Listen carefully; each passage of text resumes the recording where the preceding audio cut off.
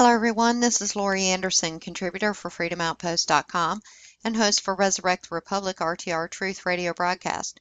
I wanted to bring to your attention and discuss with you a new bill that they are trying to enact, introduced by Mr. Buchanan on January 3rd, 2017, which was referred to the Committee on the Judiciary. It's known as H.R. 115, also known as, quote, the Thin Blue Line Act.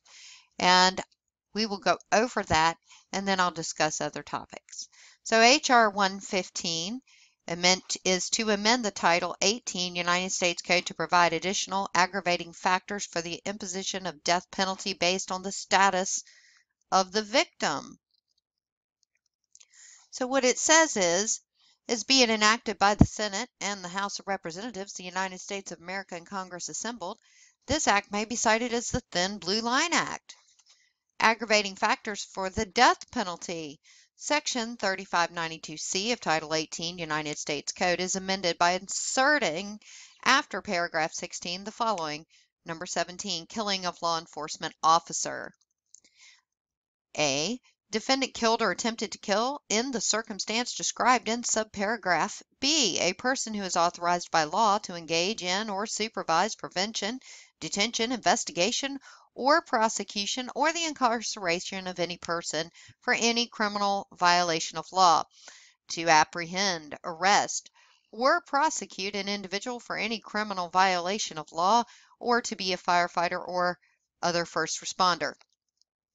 The circumstance referred to in subparagraph A is that the person was killed while he or she was engaged in the performance of his or her official duties, because of the performance of his or her official duties, or because of his or her status as a public official or employee. And that is the end of that bill. So why do I not support this bill? And I believe this bill needs to be stopped. Number one, every individual's life is important. There should be equal justice under law. If it is not equal and somebody has more of a protected status than another individual, then you are creating a real problem within our justice system. It should be equal. If one person is murdered, it should be the same punishment for another person whom is murdered, no matter what uniform they are wearing. On top of this, if you also notice, and I am sure that this is done with good intentions, however, as we know, the road to hell is paved with good intentions. So as we can see over here in here, this is going to be in order to enact the death penalty. Well, if they're not going to enact the death penalty for other individuals who murder someone else who's not wearing that blue uniform or not wearing that other uniform just because they don't have a badge on it, then they should not be enacting it for ones whom do. Time and time again, we have also seen on many occasions where quote-unquote law enforcement officers are acting outside their capacity, even though they are in uniform, even though they have that badge on. They are acting unlawfully against 18 U.S. Code 242 under color of law. However, under this, if somebody were to act in self-defense of, let's say, an officer doing a no-knock warrant, if you will, in a home that it was the wrong home, and they bust in that house and they pull guns, and the person thought it was an invader, and they shot the police officer thinking it was a criminal, this would possibly make it to where that person acting in self-defense, whom had no knowledge of who they were, thinking that they were a criminal breaking into their home, could actually get the death penalty for protecting their home. We need to really look at things in that type of situation. We also need to remember that, like, for instance, the Bureau of Land Management on many different occasions has come out in militaristic style up against the people of the United States of America. The ATF has done the same as well, along with the Branch Davidians and different things like that. have caused many, many, many people to lose their lives, whether it be for unlawful search and seizure, whether it be for breaking into individuals' homes in which they didn't have a warrant for, or oops, went into the wrong home, or where they went in and they busted into the wrong home. Somebody had a remote control in their hand and they shot a man to death. This is not acting, even though it was acting under color of law, even though they were there in their quote unquote official capacity, they were acting unlawfully and have caused many lives to be lost in that case. This needs to be stopped. Each individual who is charged with murder needs to have their individual cases seen before a jury. Even though time after time it is not done anymore, most of the time it ends up in plea bargains. To make someone a special class is not only unconstitutional, it is not right. I would suggest that everybody get on board, start making some calls, and let people know that we need to be against HR 115. This, you can find other information about this at the House Judiciary Committee. And Bob Goodlatte is he is the chairman of the House Judiciary Committee. As you know, today's date's May 3rd, 2017, and here is the new update for the House of Representatives Judiciary Committee. Bob Goodlatte is the chairman. This is important information, and I hope you share it. This has to be stopped, and while I am sure it is with all good intentions, these are going to be egregious to the violation of individual rights. It states Washington, D.C. is adding to the House Judiciary Committee's work to protect and aid law enforcement. Today, the committee approved 2 additional bills to enhance the safety of probation officers and the public, and to honor the sacrifices of first responders killed in the line of duty. House Judiciary Committee Chairman Bob Goodlatte, Republican of Virginia, issued the following statement on today's committee's approval of these bills. Quote, law enforcement officers across the country have a dangerous job and daily put their lives at risk for their fellow citizens. Sadly, many law enforcement officers are killed in the line of duty, leaving their families and communities devastated. We have a duty to honor their sacrifices and provide tools to prevent senseless acts of violence against law enforcement community. The bills approved by the House Judiciary Committee today will help further these responsibilities. I thank Representatives Reichart and Larson for their work on these important bills, unquote. The committee approved the Probation Officer Protection Act of 2017, also known as H.R. 1039, introduced by Representative David Reichart, Republican of Washington, by a vote of 15 to 7.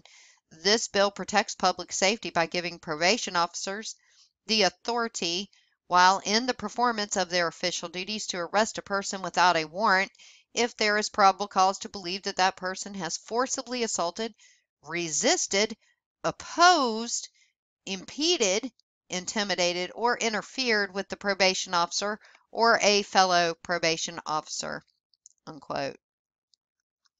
Probation officers run the risk of facing hostile environments or physical threats, said Representative Reichart.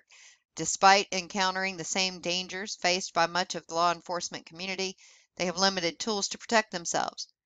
This bipartisan bicameral bill empowers probation officers to protect themselves and frees up time of local law enforcement officers who would otherwise have to accompany or provide backup for the officers. I am pleased today this bill has moved one step closer to finish line, and I urge my colleagues to do the right thing and give it their full support. I will continue on the next bill in just a moment. First of all, this is resisted, opposed, impeded, intimidated, and this is without a warrant. No, it is not your responsibility, Congress, or the Judiciary Committee, to make sure through that they are quote unquote safe. Your only responsibility, constitutionally speaking, is to protect the freedoms and liberties of the individuals. And I know these individuals have a difficult job. However, I will say this, you signed up for that. You should not ever be given the authority to arrest a person without a warrant. You claim it's only without a warrant if there is probable cause. Well, if there is probable cause and you have a affidavit of truth sworn to be true and correct, then you shouldn't have a problem obtaining a warrant by a judge. This is another way to violate the rights of the people. Let's make this clear. 15 people voted yes. 7 people voted no. So 8 people have decided to push a violation of our unalienable rights confirmed in the Constitution for their quote unquote safety issue. I understand you deal with some really hardened criminals. I do. I get that. However, it is time we move back to a constitutional republic and quit with this quote unquote democracy of 15 to 7 to violate our rights. When you choose to take a job that has issues like that, then that is your choice. People voted to put Trump into office to quit with the violations and the overreach of the government and of the states violating their liberties, their freedoms, and their constitutional rights, and they are being violated left and right now under your nose. These are not all the way through. We need to call and fight every one of the ones that we are discussing right now. The committee also approved Honoring Hometown Heroes Act of H.R. 1892, sponsored by Representative John Larson, Democrat of Connecticut, by voice vote. Legislation honors law enforcement by permitting the American flag to be flown at half-staff when a first responder is killed in the line of duty. First responders are the nation's front line of defense here at home, said Representative Larson. Whether they are responding to a terrorist attack, natural disaster, or traffic accident, our police, firefighters, and emergency medical personnel are always the first to answer the call and selflessly put their lives in harm's way to protect our communities and our nation. The unfortunate times when the ultimate sacrifice is given, they deserve the respect of having our nation's flag flown at half-staff. Amending the flag code is the least we can do. I would like to especially thank our Chairman Goodlett, Ranking Member Conyers, and our lead co-sponsors, some of whom are first responders themselves. That I have no problem with. So here we go. Here are some more that have also just been approved today. The Thin Blue Line Act, H.R. 115, authored by Representative Buchanan. The legislation adds as the murder of a state or local police officer as an aggravating factor for a jury to consider in deciding whether to impose the death penalty in a capital case. If it is a state issue, federal government has no authority to act on it in the first place, and they know this. They are violating the rights of everyone. Absolutely no on H.R. 115. No on H.R. 510, the Rapid DNA Act of 2017, introduced by Representative Jen Sensenbrenner. This bill helps identify the guilty and free the innocent by allowing rapid DNA analysis machines to be used at local police stations. Rapid DNA technology expedites DNA analysis for suspect identification purposes and allows local law enforcement to accurately identify a suspect within hours as opposed to weeks when evidence is shipped off to a lab. And like I said, I am sure these are all with good intentions, but the reality is, how do we know that the DNA is going to be collected appropriately? Is there going to be special individuals there who have that kind of training, or is this going to be left to someone just to collect it and hope that they did it right? Another thing is, are they going to be allowed to pull this DNA without a warrant? Yes, your DNA is covered under your Fourth Amendment right to a warrant. You cannot search, seize without a warrant. Once again, a violation of our liberties. We also have the Lieutenant Osvaldo Albrati Correctional Officer Self-Protection Act of 2017. I have absolutely no problem with this bill. I think this is a good bill. Sponsored by Representative David McKinley.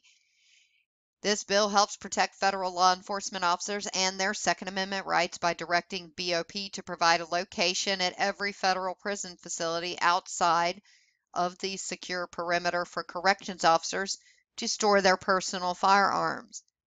That I absolutely agree with. So yes, on HR 613, no HR 510, no HR 115, yes on HR 1892, and no on HR 1039. I will repeat that once again. The bills that will violate your unalienable rights, which are supposed to be protected in the Constitution of the United States of America, are HR 1039. Call and tell them no. On HR 1892, yes. On HR 115, no. HR 510, no. And HR 613, yes. As always, I will have links in the description box below. Watch your backs, check your facts. Semper Fidelis, and good night.